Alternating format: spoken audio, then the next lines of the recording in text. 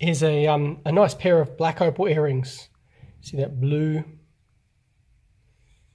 So they're what we would call 5x7s, which is in millimeters. So they're a little bit smaller than our standard size, which is 6x8. But they're what a lot of people still want, this slightly smaller size. So just something that's a black opal, but not too big.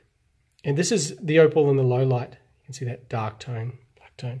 So these are not doublets, they're not triplets. These are 100% natural, solid black opal from Lightning Bridge, set in sterling silver.